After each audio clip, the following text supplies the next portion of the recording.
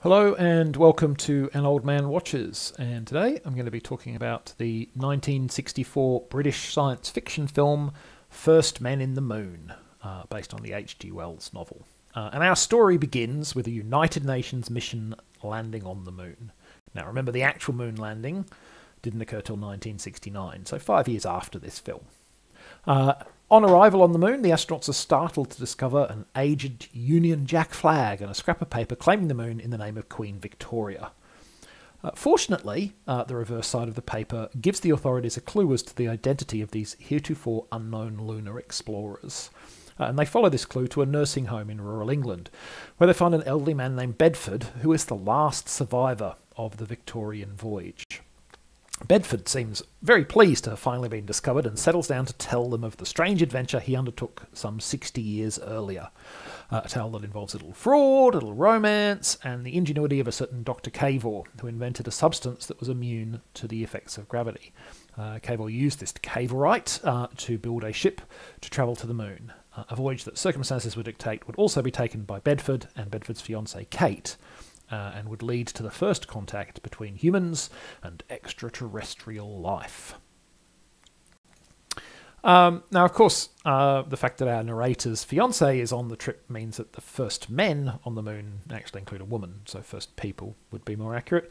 But this is a 1960s adaptation of a 19th century novel, so I think it can probably be forgiven for its lack of inclusive terminology.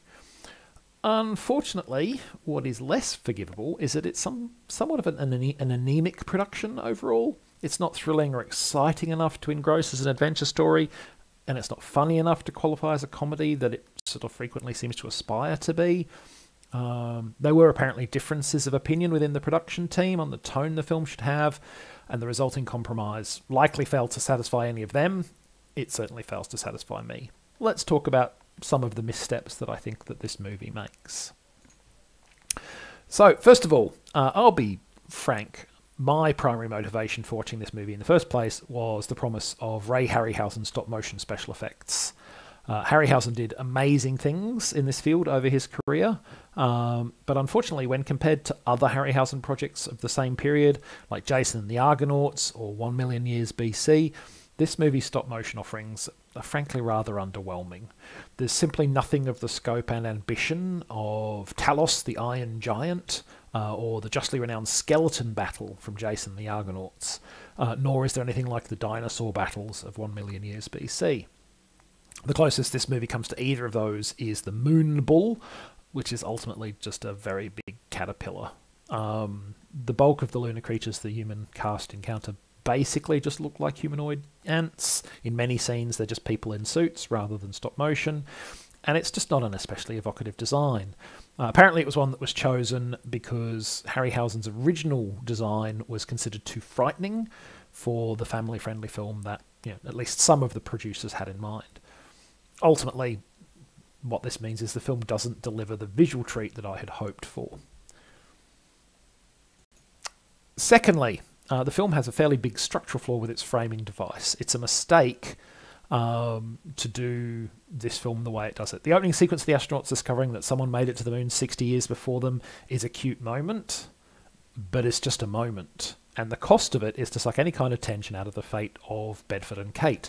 We've literally been told that they made it back to Earth. Bedford is still alive, in good health, and regaling us with their story. This fact is always going to be in the back of your head when you see one of them menace on screen. However much the Moon Bull roars or Kate screams, it's fundamentally just sound and thunder, signifying nothing. You know they're not in any actual danger. Now, a flashback type structure, with a narrator wrapped around the outside of the main plot, can work within a film. I think if this movie had leaned heavily into being a comedy, it could have absolutely functioned in what is essentially entirely flashback. After all, comedy films are not generally looking to create tension over the survival or otherwise of their characters. And yet, the problem is that First Men in the Moon doesn't commit to being a comedy. It commits to being an adventure movie with a few gags. And an adventure movie doesn't work in these circumstances. There needs to be some kind of sense of tension around the fate of the characters, and there isn't, frankly. So that's another flaw with the film.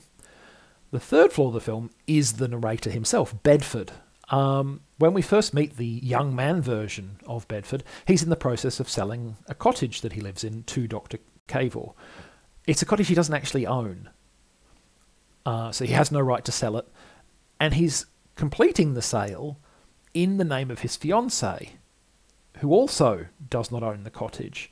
So not only is he engaged in fraud, and pretty significant fraud, since the £5,000 he stands to gain equates to about $850,000 today, but he's incriminating the woman he supposedly loves in the process without her knowledge or consent.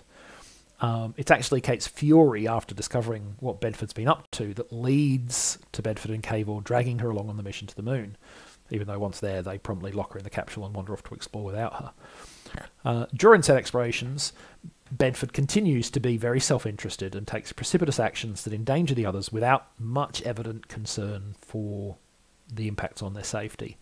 And at no point, including as an old man, does he apologise for this behaviour or give any indication that he feels there's anything for which he needs to apologise.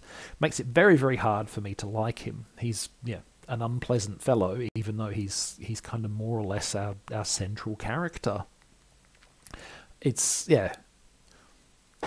Again, if they had gone full comedy, maybe they could have made this work, but they didn't. They more or less present him as a straightforward action hero within the context of the movie. But he's not. It's a strange kind of disconnect that the film has, and it didn't work for me at all.